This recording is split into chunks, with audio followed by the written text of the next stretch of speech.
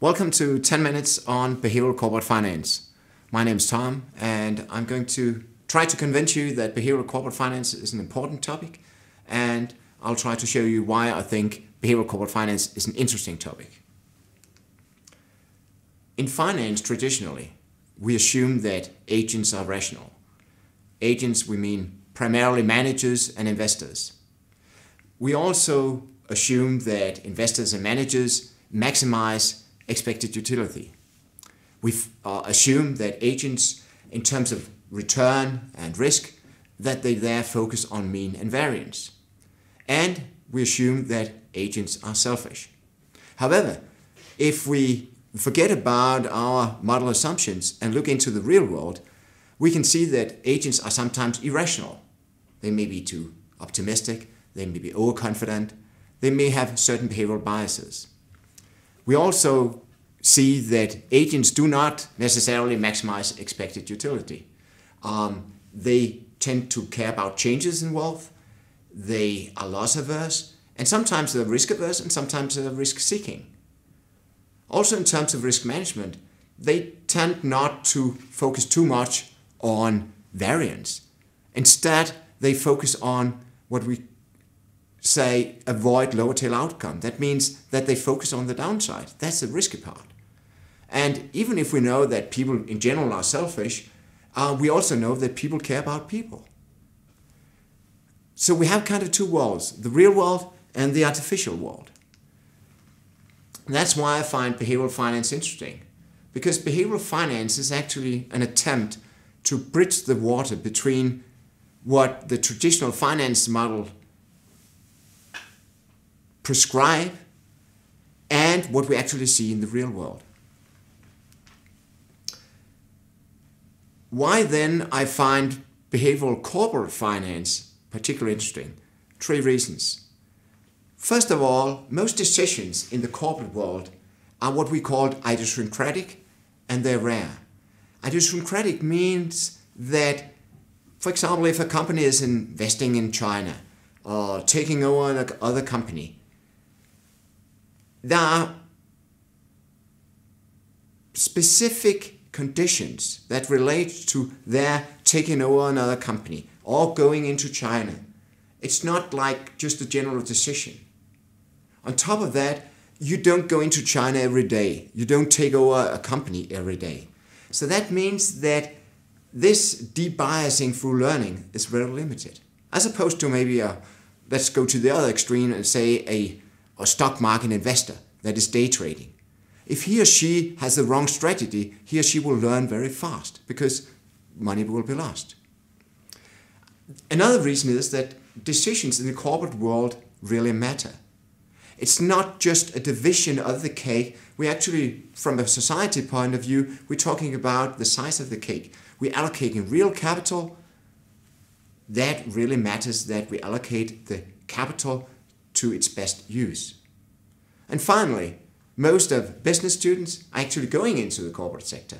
And even those students going into the financial sector, many of them will be dealing with corporate clients.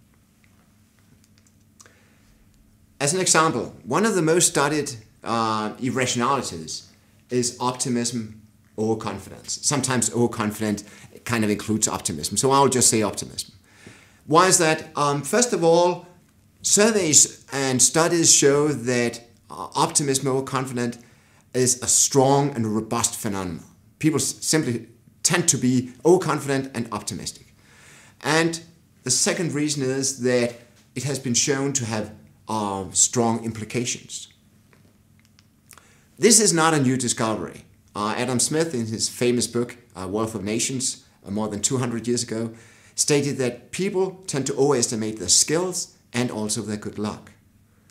And it's not something related just to corporate managers. Ordinary people think it's very likely that they're going to be house owners, that they're going to be very old.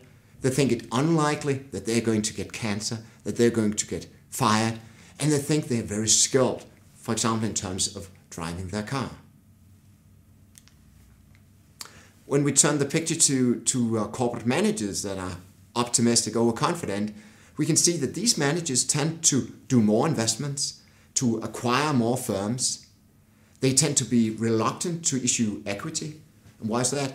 That's because they think that the stock market actually prices their company too low.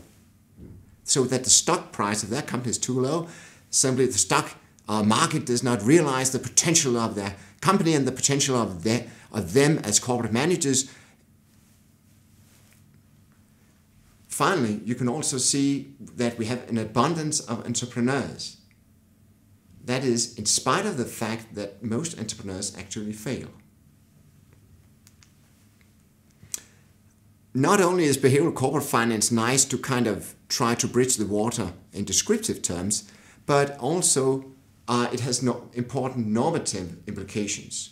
When we talked about agents, we said it was primarily managers and investors. But it really matters whether it's investors that are irrational, managers rational, or the other way around. If investors, for example, are irrational and managers rational, then it may be correct to protect the managers from these irrational investors. For example, take over defenses. If it's the other way around, sure, the managers should follow the signals of the stock prices. In terms of managing the managers, in our traditional model, if we see a manager investing a lot, maybe too much, then we say, oh, he or she is empire building. It's an agency conflict. But if this manager is simply optimistic, it may be that he or she actually believes that he or she is actually pursuing the interest of the stockholders. Also, in terms of stock options, theoretically, you very often hear that, okay, managers are risk averse, so in order to have their risk profile kind of look like the stockholder, then we have to add stock options. But if managers are also optimistic, then that optimism may counter actually the risk aversion, at least to some degree. So you may put a question mark to the use of stock options, or at least to the extent of use of stock options. This is only one bias. There are a lot of other biases with potential severe effects. There are two main avenues through which behavioral corporate finance is important. One thing is if you are going to deal with corporate managers, whether you are a corporate manager yourself, you're a consultant or whatever. If you assume that these corporate managers are rational, selfish, maximizing expected utility, well, you're probably looking at a machine and not a real person.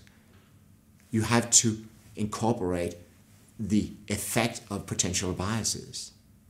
And also if you're looking inward and you say, okay, well, if you, for example, are a corporate manager, well, how can you manage your own biases? Well, first necessary step is to be aware of these potential biases.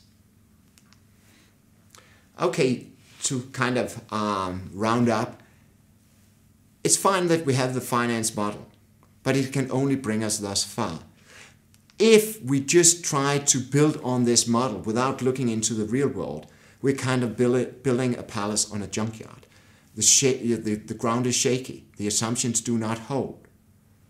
That is not to say that we should skip the traditional finance model, but we have to take the traditional finance model and add behavioral features and reach behavioral corporate finance. Finally, if you want to know more about behavioral corporate finance, there's a super article. It's actually a survey by Baker and Wurgler from last year.